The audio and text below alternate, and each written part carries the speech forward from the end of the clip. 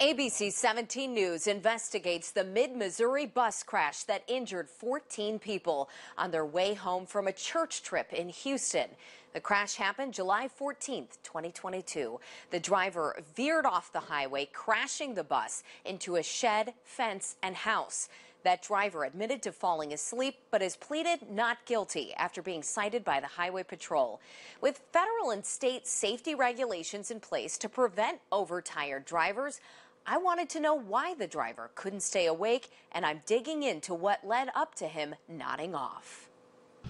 2:30 in the morning. Cole County Fire personnel, accident with injuries. We just drove off. 7400 block of Highway 54. Kids and adults from Emmanuel Lutheran Church and School injured in a wrecked bus on Highway 54 in Cole County. A couple of feet either way, we would have had a much worse outcome. 22 juveniles on the bus and 6 adults. All because the driver fell asleep. Quote, "I fell asleep and lost control.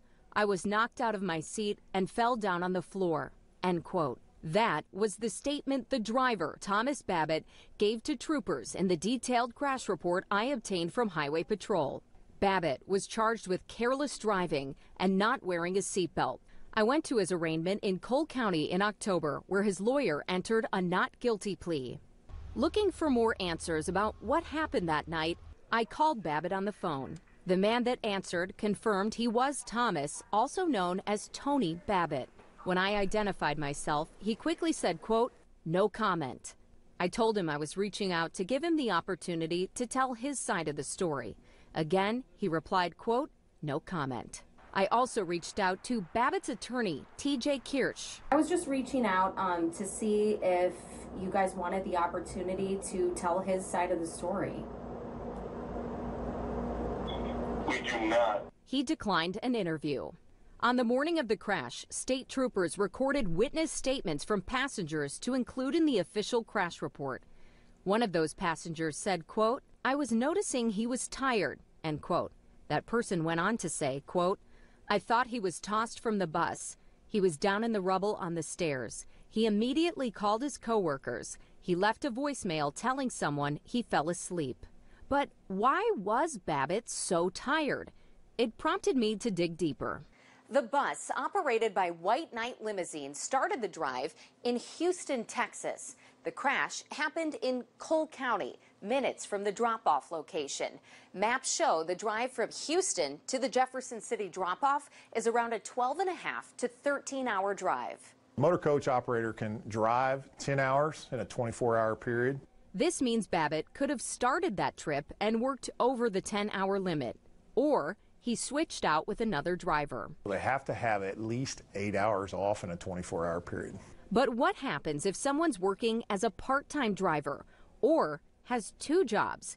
Is anyone monitoring what they're doing in their off hours? It's hard to mandate somebody sleep in their off-duty time. We can't regulate, what they do. So obviously, yes, sleep would be good, but it's very hard to regulate that. I was able to confirm through searching ambulance licensing databases that Thomas Babbitt is currently licensed to drive an ambulance in the state of Missouri. I was also able to confirm Babbitt was indeed on the employee roster for the Cooper County Ambulance District in the month of July 2022, the same month as the crash. According to rules from the Federal Motor Carrier Safety Administration, drivers are supposed to be logging their driving hours for both jobs to count toward the operating limits of 60 hours per week or 70 hours in an 8-day period. And I'll use the paramedic as the example. Paramedics are typically firefighters, they do a 24-hour shift. Not all of that time is spent working. Some of that time is resting. So the time that they spend resting, they can show it as off duty. I sent a records request to the Cooper County Ambulance District asking for the hours that each ambulance driver drove that month. The department denied my request based on their belief a time card for a taxpayer-funded position is not public information. I then replied with a new request directly asking if Thomas Babbitt drove an ambulance in the days and nights leading up to the crash, the day of the crash, and the days after. Cooper County Ambulance again denied to supply me with an answer, saying it believes this information would be part of a personnel file. I'm looking to get in touch with the owner of White Knight Limousine. I have a couple of questions. I also reached out to the bus company, White Knight Limousine, multiple times to ask questions about when Babbitt started driving and for his driver hours log. White Knight has not returned any of my calls. Back in September, I sent a Freedom of Information request to the U.S. Department of Transportation that does the investigations for these types of things, asking for inspection reports, records of citation, and hour log data related to this incident. I received this response saying the department is experiencing a 9 to 11 month backlog. It said that the information I requested could take up to 11 months to receive, which would put that at August of 2023. Thomas Babbitt's next hearing is scheduled for December 20th. You can count on ABC 17 News to be there and follow this story.